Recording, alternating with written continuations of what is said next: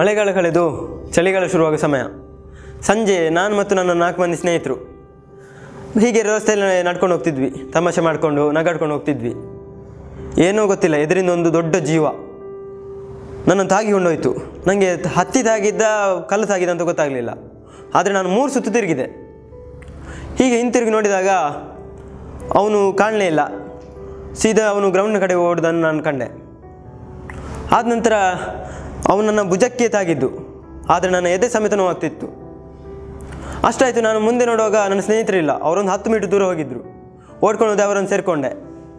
ಅವ್ರ ಜೊತೆ ಕೇಳಿದೆ, ನಮ್ಮ ಎದುರಿಂದ ಒಬ್ಬ ಬಂದ ಅಲ್ಲ, ಅವನನ್ನು ನೋಡಿದ್ರಾ ಅಂತ. ಅದಕ್ಕೆ ಅವ್ರು ಹೇಳಿದರು, ಹಾಂ ನೋಡಿದ್ವಿ. ಅದಕ್ಕೆ ನಾನು ಕೇಳಿದೆ, ಅವನು ಯಾರು ಅಂತ ನಿಮ್ಗೆ ಗೊತ್ತಾ ಅಂತ. ಅದಕ್ಕೆ ಅವ್ರು ಹೇಳಿದರು, ಆದರೆ ಅದರಲ್ಲಿ ಒಬ್ಬ ಸಂತೋಷ ಅಂತ ಇದ್ದ. ಅವನು ಹೇಳಿದ, ಅವನನ್ನ ಅಣ್ಣನ ಅವನು ಹಿಂಗೆ ಹೇಗೆ ಅಣ್ಣ ಅಂತ ಕೇಳಿದೆ. ಅವನನ್ನ ಅಮ್ಮನ ಅಕ್ಕನ ಮಗ ಅಂತ ಹೇಳಿದ. ಹೌದು, ಅವನಿಗೆ ಏನು ಮಾಡ್ತಿದ್ದಾನೆ ಅಂತ ಕೇಳಿದೆ. ಅದಕ್ಕೆ ಅವನಿಗೆ ರಾಜ್ಯ ಮಟ್ಟದ ಕಬಡ್ಡಿ ಆಟಗಾರ ಮತ್ತು ಬಾಡಿ ಬಿಲ್ಡರ್ ಅಂತ. ನನಗೆ ಮನಸ್ಸಿನಲ್ಲಿ ಅಂದ್ಕೊಂಡೆ, ನಾನು ಯಾಕೆ ಅಷ್ಟು ದೊಡ್ಡ ಬಾಡಿ ಹೊಂದಬಾರ್ದು ಅಂತ ತುಂಬ ಆಸೆ ಆಯಿತು. ನಾನು ಹಾಗೆ ಮಾಡಬೇಕು ಅಂತ ಆಯಿತು. ಸೀದಾ ನಮ್ಮ ಬಸ್ ಸ್ಟ್ಯಾಂಡಿಗೆ ಹೋದೆ. ಬಸ್ ಹತ್ತಿದೆ, ಸೀಟಿನಲ್ಲಿ ಕುಳ್ಕೊಂಡೆ. ಆದ ನಂತರ ನನ್ನ ಸೀಟಿನ ಎದುರುಗಡೆ ಒಂದು ಸೀಟಲ್ಲಿ ಒಂದು ಬಾಡಿ ಬಿಲ್ಡರ್ನ ಒಂದು ಚಿತ್ರ ಅಂಟಿಸಿದ್ರು. ನನಗೆ ಆಸೆ ಆಯಿತು, ಹೇಗಾದರೂ ಮಾಡಿ ಅದನ್ನು ತೆಗೆದುಕೊಳ್ಬೇಕು ಅಂತ ತುಂಬ ಪ್ರಯತ್ನ ಪಟ್ಟೆ. ಆದರೆ ಆ ಸೀಟ್ನಲ್ಲಿ ಇಬ್ಬರು ಕುಳಿತುಕೊಂಡಿದ್ದರು. ಬಸ್ಸು ತುಂಬ ರಶ್ ಇತ್ತು. ಅವ್ರು ಯಾವಾಗ ಇಳಿತಾರೆ ಅಂತ ಕಾಯ್ತಿದ್ದೆ. 4-5 ಸ್ಟಾಪ್ ಅಂತು, ಆದರೂ ಇಳಿಲಿಲ್ಲ. ಮುಂದಿನ ಸ್ಟಾಪಲ್ಲಿ ಅವರು ಇಳಿದ್ರು. ರಪಕ್ಕನ್ನು ಹೋಗಿ ಆ ಸೀಟಲ್ಲಿ ಇಳ್ಕೊಂಡೆ. 1-2 ಬಾರಿ ಪ್ರಯತ್ನಿಸಿ ಆ ಸ್ಟಿಕ್ಕರನ್ನು ತೆಗಿಬೇಕು ಅಂತ, ಆದರೆ ಅದು ಆಗಲೇ ಇಲ್ಲ. ಹೀಗೆ ಒಂದು ಸಲ ಬಲಗಡೆ ನೋಡಿದೆ. ನನ್ನ ಕ್ಲಾಸಿನ ಇಬ್ಬರು ಹುಡುಗಿರು ನಿಂತಿದ್ದರು. ಆದರೆ ಅವರು ನನ್ನ ನೋಡಿ ನಗ್ತಿದ್ರು. ಯಾಕೆ ನಗ್ತಾರೆ ಅಂದರೆ ನಂಗೆ ಗೊತ್ತಾಗಲಿಲ್ಲ. ರಪಕ್ಕನೆ ನಾನು ಕಿಟಕಿ ಆಚೆ ನೋಡಿದೆ. ಕಿಟಕಿ ಆಚೆ ನೋಡಿದವನು ಮತ್ತೆ ಈಚೆ ನೋಡಲೇ ಇಲ್ಲ. ಒಂದು 5-6 ಸ್ಟಾಪ್ ಬಂತು. 5-6 ಸ್ಟಾಪ್ ಬಂದ ನಂತರ ನಾನು ಮೆಲ್ಲ ಈಚೆ ನೋಡಿದೆ, ಅವ್ರು ಇದ್ದಾರಾ ಇಲ್ವಾ ಅಂತ. ಆದರೆ ಅವರು ಇರಲಿಲ್ಲ. ಹಬ್ಬ ಅಂತ ಅನಿಸ್ತು. ಪಕ್ಕನೆ ಅದನ್ನು ತೆಗೆದು ನನ್ನ ಬ್ಯಾಗಿಗೆ ಹಾಕ್ಕೊಂಡೆ. ನಂತರ ನಿಲ್ದಾಣ ಬಂತು. ನಾನು ಇಳ್ಕೊಂಡೆ. ಸೀದಾ ಮನೆಗೆ ಹೋದೆ. ಮನೆ ಬಂದು ಮಾಮೂಲಿ ಅಂತೆಲ್ಲ ಕೆಲಸ ಉಂಟು, ಅದನ್ನೆಲ್ಲ ಮಾಡಿದೆ. ಮಾಡಿ ಆದ ನಂತರ ತುಂಬ ಆಯಾಸ ಆಯಿತು. ಪೇಪರ್ ಓದು ಅಂತ ಆಯಿತು. ಪೇಪರ್ ತೆಗೆದು ನೋಡುವಾಗ ಮೊದಲನೇ ಪುಟದಲ್ಲಿ ತುಂಬ ಆಶ್ಚರ್ಯ ಸಂಗತಿಗಳೆಲ್ಲ ಇದ್ವು. ಹಾಗೆ ಓದ್ತಾ ಇದ್ದೆ. ಒಂದು 2ನೇ ಪೇಜ್ ತೆಗೆದೆ, ಅದರಲ್ಲಿ ಏನೂ ಇರಲಿಲ್ಲ. 3ನೇ ಪೇಜ್ ತೆಗೆದೆ.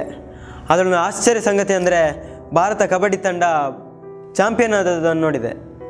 ಸ್ವಲ್ಪ ಮೇಲೆ ನೋಡುವಾಗ ಅಲ್ಲಿ ಒಬ್ಬ ಬಾಡಿ ಬಿಲ್ಡರ್ ದೇಹದಾಢ್ಯದಲ್ಲಿ ಪ್ರಥಮ ಬಹುಮಾನವನ್ನು ಪಡೆದು ನೋಡಿದೆ.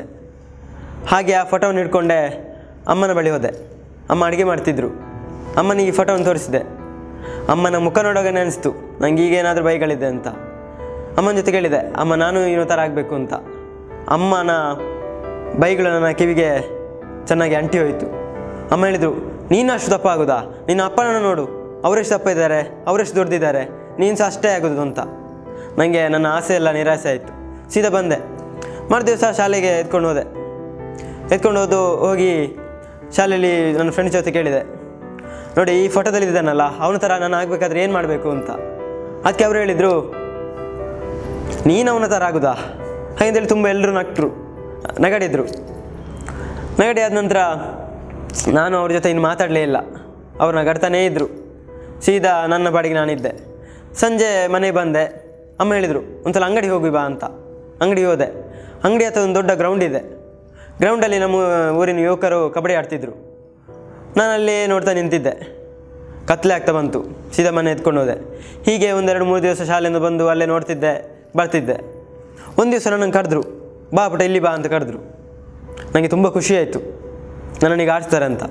ಆದರೆ ಅವ್ರು ಹೇಳಿದರು, ಒಂದು ಸ್ವಲ್ಪ ಸೈಡಲ್ಲಿ ನಿಂತ್ಕೊಳ್ಳು, ಯಾರೆಲ್ಲ ಹೇಗೆ ಆಡ್ತಾರೆ ಅಂತ ನೋಡ್ತಾ ಇರು ಅಂತ. ನನಗೆ ಬೇಸರ ಆಯಿತು, ನನ್ನನ್ನು ಆಡಿಸಲ್ಲ ಅಂತ. ಹಾಗೆ ನಿಂತ ಇದ್ದೆ. 1-2-3 ದಿವಸ ಹಾಗೆ ನಿಂತು ನನಗೆ ತುಂಬ ಬೇಸರ ಆಯಿತು. ಹೀಗೆ ಅವರಲ್ಲಿ ಒಬ್ಬರು ಲೀಡ್ರ್ ಇದ್ದರು. ಅವ್ರು ಕರೆದ್ರು, ಆಡ್ತೀನಿ ಅಂತ ಕೇಳಿದರು. ನನಗೆ ಎಲ್ಲಿಲ್ಲದ ಖುಷಿ ಆಯಿತು. ಆಡ್ತೇನೆ ಅಂತ ಹೇಳಿದೆ. ಆಡಿದೆ. ಹೀಗೆ 1-2-3 ತಿಂಗಳು ಹೀಗೆ ಆಡ್ತಾಯಿದ್ದೆ. ಆದ ನಂತರ ಶಾಲಾ ಮಟ್ಟದ್ದು ಕಬಡ್ಡಿ ತಂಡ ಆಯ್ಕೆ ಆಗ್ತಿತ್ತು. ನಾನು ಏನಾದರೂ ಆಗಲಿ ನಾನು ಹೋಗಿ ಸೇರೋದು ಅಂತ ಹೋಗಿ ನಿಂತೆ. ನನ್ನ ಅದೃಷ್ಟದಿಂದ ನಾನು ಆಯ್ಕೆಯಾದೆ. ಹೀಗೆ ಬಂದು ನನ್ನ ಯುವಕರ ಜೊತೆ ಹೇಳಿದೆ, ನಾನು ಶಾಲೆ ತಂಡಕ್ಕೆ ಆಯ್ಕೆಯಾದಂತ. ಹೌದಾ? ಅವರಿಗೆ ಸಹ ತುಂಬ ಖುಷಿಯಾಯಿತು. ಹೀಗೆ ಬೆಳಗಿನ ಸಂಜೆ ತನಕ ಶಾಲೆಯಲ್ಲಿ ಪ್ರಾಕ್ಟೀಸ್ ಇತ್ತು. ಪ್ರಾಕ್ಟೀಸ್ ಬಂದ ನಂತರ ಸಂಜೆ ನಾನು ಇಲ್ಲಿ ಬಂದು ಪ್ರಾಕ್ಟೀಸ್ ಮಾಡ್ತಿದ್ದೆ. ಆದರೆ ಅವ್ರಿಗೆ ತುಂಬ ಬೇಸರ ಇತ್ತು, ಅವನಿಲ್ಲಿ ಏನು ಆಡಲಿಲ್ಲ ಮತ್ತು ಅಲ್ಲಿ ಹೇಗೆ ಸೆಲೆಕ್ಟ್ ಆದ ಅಂತ. ಹಾಗೆ ವಲಯ ಮಟ್ಟದ್ದು ಮ್ಯಾಚ್ ಬಂತು. ಮ್ಯಾಚಲ್ಲಿ ನಾವು ವಿನ್ ಆದ್ವಿ. ವಿನ್ನೋದ್ರಲ್ಲಿ ನನಗೆ ಆಲ್ರೌಂಡ್ರು ಟ್ರೋಫಿ ಸಿಕ್ಕಿದ ನಂತರ ನಾನು ಇಲ್ಲಿ ಬಂದು ತೋರಿಸಿದೆ, ನನಗೆ ಆಲ್ರೌಂಡರು ಟ್ರೋಫಿ ಸಿಕ್ತು ಅಂತ. ಅವ್ರು ತುಂಬ ಖುಷಿಯಾಯಿತು, ಇವನು ಇಲ್ಲಿ ಏನು ಆಡಲಿಲ್ಲ ಆದರೆ ಅಲ್ಲಿ ಆಡಿದನಲ್ಲ ಅಂತ. ಒಂದು 2 ವಾರ ಬಿಟ್ಟು ತಾಲೂಕು ಮಟ್ಟದ ಮ್ಯಾಚ್ ಅಂತ ಆಯಿತು.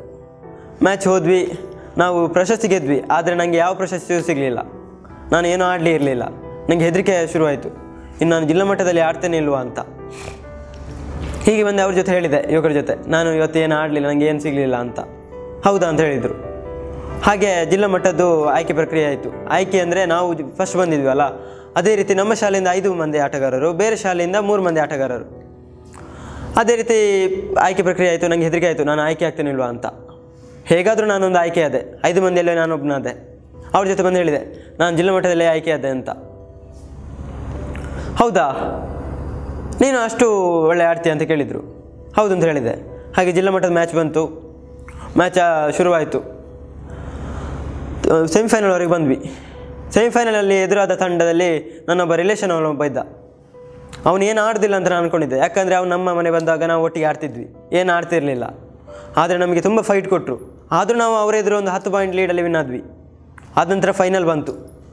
ಫೈನಲ್ ಹೇಗೆಂದರೆ, ಫೈನಲಲ್ಲಿ ನಮಗೆ ಎದುರಾದ ತಂಡ 10-15 ವರ್ಷಕ್ಕಿಂತ ಮೊದಲಿಂದಲೇ ಪ್ರಶಸ್ತಿ ಬಂದ ತಂಡ. ಅದು ನಮಗೆ ಹೆದರಿಕೆ ಆಯಿತು, ಯಾವ ಥರ ರೀತಿ ಇವರನ್ನು ಎದುರಿಸೋದು ಅಂತ. ಆದರೆ ಇರಲಿ, ಸೋಲೋದು ವಿನ್ ಆಗೋದು ಅಂತ ಆಡಿದ್ವಿ. ಆಡಿ ತುಂಬ ಫೈಟಲ್ಲಿ ಮ್ಯಾಚ್ ಬಂತು. ಕೊನೆಯ 1 ನಿಮಿಷ ಬಾಕಿ ಇತ್ತು. ಅಂಕಗಳು ಸಮವಾಗಿತ್ತು. ಕೊನೆಯ ದಾಳಿ ನಮಗೆ ಸಿಕ್ಕಿತ್ತು. ಅದರಲ್ಲೂ ನಮ್ಮ ತಂಡದಲ್ಲಿ ನನಗೆ ಸಿಕ್ಕಿತ್ತು ಕೊನೆಯ ದಾಳಿ. PT ಮಾಸ್ಟರ್ ಎಲ್ಲ ತರಬೇತಿ ಕೊಟ್ಟರು, ಹೀಗೆ ಅವರನ್ನು ನೋಡಿಕೊಳ್ಳು, ಹೀಗೆ ಟಚ್ ಮಾಡು, ಹೀಗೆ ಅವನನ್ನು ನೋಡಿಕೊಳ್ಳು ಅಂತ. ಹಾಗೆ ನನ್ನ ಮನಸ್ಸಲ್ಲಿ ಅಂದ್ಕೊಂಡೆ. ರೈಡಿಗೆ ಹೋದೆ. ತುಂಬ ಬೊಬ್ಬೆ ಹೇಳಿ ಕೇಳ್ತಿತ್ತು. ನನಗೆ ಒಂದು ಕಡೆಯಲ್ಲಿ ಖುಷಿ ಆಗ್ತಿತ್ತು, ಒಂದು ಕಡೆಯಲ್ಲಿ ಬೇಜಾರಾಗ್ತಿತ್ತು. ಖುಷಿ ಯಾಕಂದರೆ ನಾವು 1 ಪಾಯಿಂಟ್ ತಂದರೆ ನಾವು ವಿನ್ನಲ್ಲ ಅಂತ.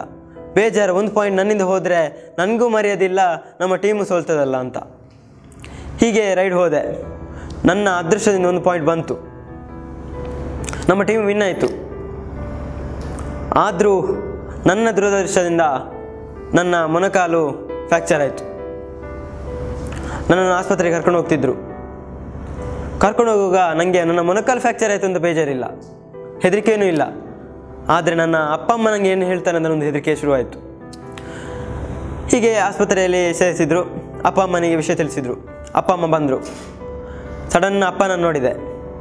ಅಪ್ಪ ನನ್ನ ಮುಖ ನೋಡೋ ನನಗೆ ತುಂಬ ಹೆದರಿಕೆ ಆಯಿತು. ಏನು ಮಾತಾಡಲಿಲ್ಲ, ನನ್ನನ್ನೇ ನೋಡ್ತಿದ್ರು, ಗುರಾಯಿಸ್ಕೊಂಡು ನೋಡ್ತಿದ್ರು. ಆದರೆ ಅಮ್ಮ ತುಂಬ ಅಳ್ತಿದ್ರು. ನನಗೆ ತುಂಬ ಬೇಜಾರಾಯಿತು. ಅಮ್ಮನ ಮುಖವನ್ನು ನೋಡುವಾಗಲೂ ನನಗೂ ಕೂಡ ಅಳು ಬಂತು. ನಾನು ಅತ್ತೆ. ಅಮ್ಮ ಹೇಳಿದರು, ನೀನು ಯಾಕೆ ಆಡಿದ್ದು, ನಾನು ಆಡಬೇಡ ಅಂತ ಹೇಳಿದ್ದಲ್ಲ, ನಿಂಗೆ ಎಷ್ಟು ಹೇಳೋದು ಅಂತ. ಅಮ್ಮ ಹೀಗೆ ಬೈತಿದ್ರು. ಕೆಲವು ಮಾತುಗಳು ನನಗೆ ಮನಸ್ಸಿಗೆ ಅಚ್ಚೆ ಹೊತ್ತಿದಂತಾಯಿತು. ಅಲ್ಲೇ ನಾನು ಅಂದ್ಕೊಂಡೆ, ನಾನಿನ್ನು ಕ್ರೀಡೆಯಲ್ಲಿ ಮುಂದುವರಿದು ಬೇಡ. ಅಮ್ಮನಿಗೆ ಮನಸ್ಸಿಲ್ಲದಿದ್ದರೆ ನಾನು ಏನು ಸಾಧನೆ ಮಾಡಿದರೆ ಏನು ಅಂತ. ನನ್ನ ಕ್ರೀಡೆಯ ಹಾದಿಯನ್ನು ಬಿಟ್ಟುಬಿಟ್ಟೆ. ನಾನು ವಿದ್ಯಾಭ್ಯಾಸ ಕಡೆಗೆ ನನ್ನ ಗಮನವನ್ನು ಕೊಟ್ಟೆ. ಇಲ್ಲಿಗೆ ನನ್ನ ಕ್ರೀಡಾ ಸಾಧನೆಗಳು ಮುಗಿದು ಹೋಯಿತು.